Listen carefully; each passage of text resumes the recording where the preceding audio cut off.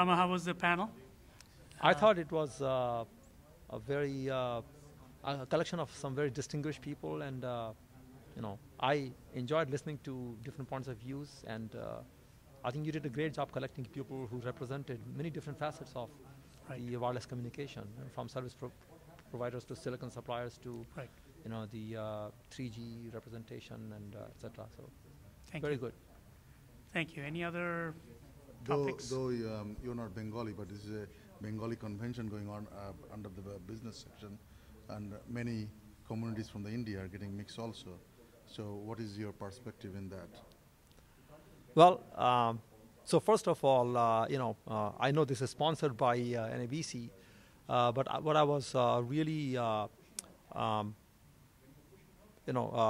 interested in seeing the discussion, the debate about how the next generation wireless technology will help emerging countries and digital divide problems we have, and India and Bangladesh are right in the middle of that. So they represent, to me, India and Bangladesh are test cases where the new technology and new paradigms will happen. And I know that there is a fair amount of activity in the WiMAX area, even in Bangladesh. So I see that this forum was very timely to be organized, sponsored by NABC, to focus on the wireless initiatives in countries like India and Bangladesh. And for me, yeah, I'm not Bengali, but I have many Bengali friends, and I love Bengali sweets and Bengali culture and Bengali music. So to me, it is kind of a little bit of like coming back home here. Thank you very much. Thank you very much. Also, in the world, by the wireless technology, I have just a general question about that. Like, many middlemen could be cut when in the villages the technology is readily and inexpensively available. Then the farmers can find the market prices, and they can cut out the middleman, and they can make the real money, and it can improve the rural economy of India. Absolutely. That's already happening. I think government has a mandate.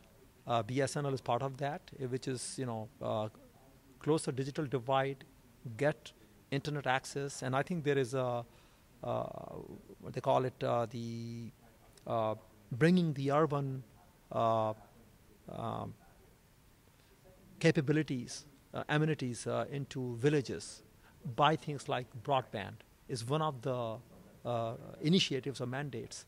So I know that from a government it's a very strong push. What's really important is for the industry to rise and support it, and really make it happen, because I think India represents a unique opportunity in terms of the number of villages, number of people who can be touched by broadband just outside the urban environment in a manner which can really change, can create a significant change both economically and socially, something which will be very, very beneficial, not just for India, but all the other emerging markets, developing countries. I think India can lead this. I made this actually comment to regulators and the government officials when I've met, that the mobile broadband wireless technology presents India an opportunity to lead as opposed to follow. Primarily for its own benefit first, but then it has impact globally, I believe. Thank you. Thank you very much. Changes that were brought by satellite TV 10 years back, the same kind of changes can be brought about by wireless broadband, mobile broadband services today. We would learn more probably from your power seminar, because many villages in India still don't have any kind of power, electric power. So no technology will be available there unless there is a power. So hopefully we'll learn something from your power seminar. Exactly. Right. And in the next forum after lunch, we're going to talk about how to get computing technology to the masses. So it's a marriage of the two that creates opportunity. Thank you very much, sir. Thank you.